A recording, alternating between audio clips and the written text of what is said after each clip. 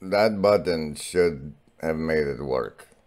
So this, you should be seeing Estuary Sex, November 4th, 2021. And that sex is bad, but you should only have as much sex as you need to have as many children as you need, right? Because sex draws you away from God. And even then, like in early Christianity, it was common for married couples, once they got past the childbearing age, to then suddenly have a celibate marriage.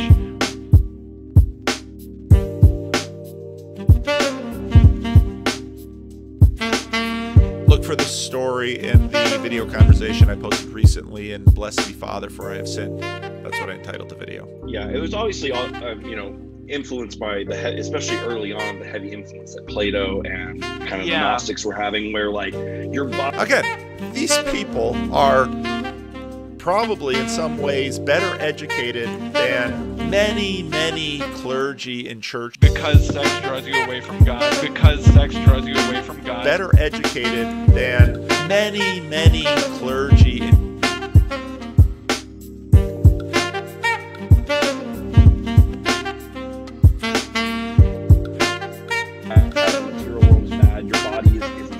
bad, and we need to reach the spiritual plane. And so I think that a lot of that was also like kind of this Platonic influence, which was growing at the time. If John Vervaeke hears him talking about Plato that way, I mean, as far as I know, the first like sex positive Christian was Martin Luther. Mind fucks is my department these days. I get none of the, like, everything is all wilted and useless, but lots of mind fucking going on. No, thanks for asking. In the still of the night. Okay, this is a clip from the feature film The Cucking of Paul Atreides, where the man being tested to whether or not he's an animal can only make it through by the telepathic help of his mommy on the other side of the door, which is a vast differentiation from what we were exposed to when I was growing up, which was the little boy coming of age into a man. But so anyway, I bring these guys up because in this fictional sci-fi universe you are completely oblivious to as the Christian folk. They have a shadow matriarchy known as the Bene Gesserit. And the Bene Gesserit are practicing eugenics to breed the Messiah. And this naughty lady made a boy when she was supposed to make a girl. And that's how they ended up with it. You'll see. Spoilers! But this shadow matriarchy. No. Why do you have a girlfriend? You're gonna stop moralizing with me now? No. I'm just curious. Why do you have a girlfriend? I do things with her I can't do with my wife. Why can't you do them with your wife? Hey, that's the mouth she kisses my kids goodnight with. What are you, crazy? All right. Have you been... And they're encouraging the sneaky predator strategy by making men who are masculine like bad, and then when you embrace the image of the frog, you break the spell, and that's really offensive because you're really breaking their reality. So it makes them like go belligerent. Like that's the rage, because you break that glamour spell when you embrace that, yes, I am the frog. That's what kissing the frog is. It's like, yes, you are the frog, and then that breaks the spell. Yeah, so it's like, and with the loss of the shadow matriarchy practicing practical eugenics, like, don't breed with that one, sweetheart. Oh, look at this one. And it's called prostitution. And the truth about prostitution is the reason it's illegal is because it's too obviously true. This has been a True for Short from Grimgris. Alright, I'm sorry. This is going to be hard to stomach for a lot of people, but he makes a point that I don't feel like taking the time to make myself. So, it's 2 minutes. Blues. Fighting the housewife blues, and you have soap and a bottle. It's associating that with blues. They're trying to create a narrative that the housewives are blue.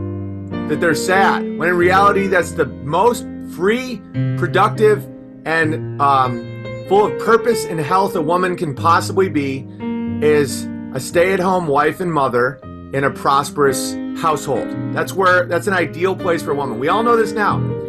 So that was in 77. So what happened in 87? Who's bringing up baby?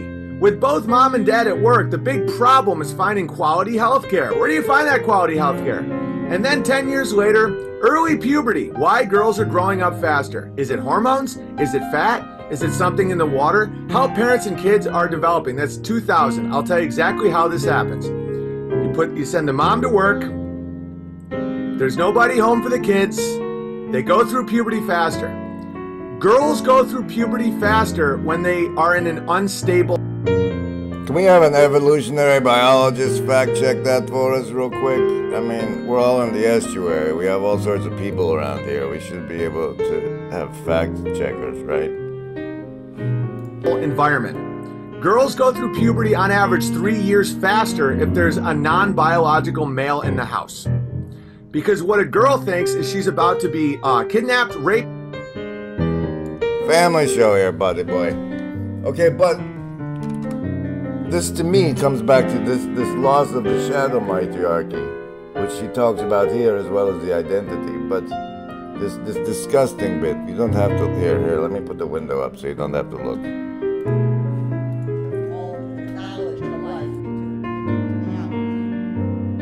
Phase was characterized largely by an entire generation of young who had been rejected by their mothers early and forced to leave the nest, and they were therefore unable to exhibit normal social behavior.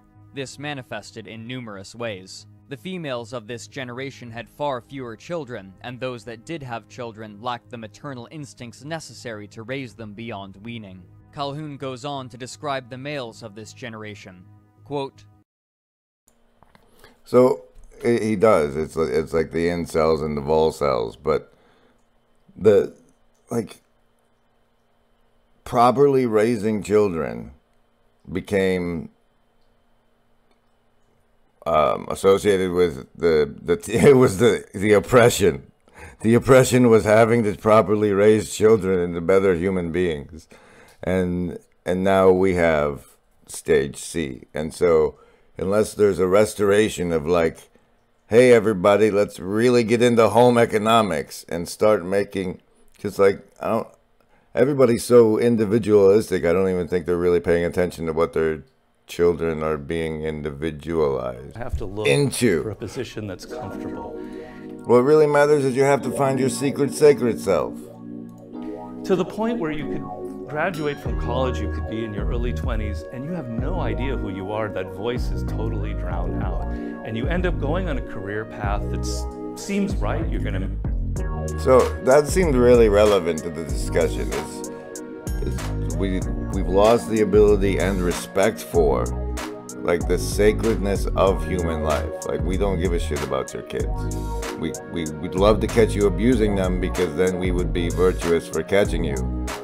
But your actual children, and with the loss of the sanctity of each individual life in the pursuit of like saying that, I don't know, it's weird. Like how does that come about? How does the secret sacred self end up in antinatalism? I guess because you don't got time for that. Ain't nobody have time for that. Is there no motherhood secret sick? There's no fatherhood secret sick? What? Anyway, there's me trying to have estuary sex with everybody. Special thank you for my shadow producers, Seshed, Gideon, Gavin, and R. Thanks everybody. Have a good night. Good afternoon.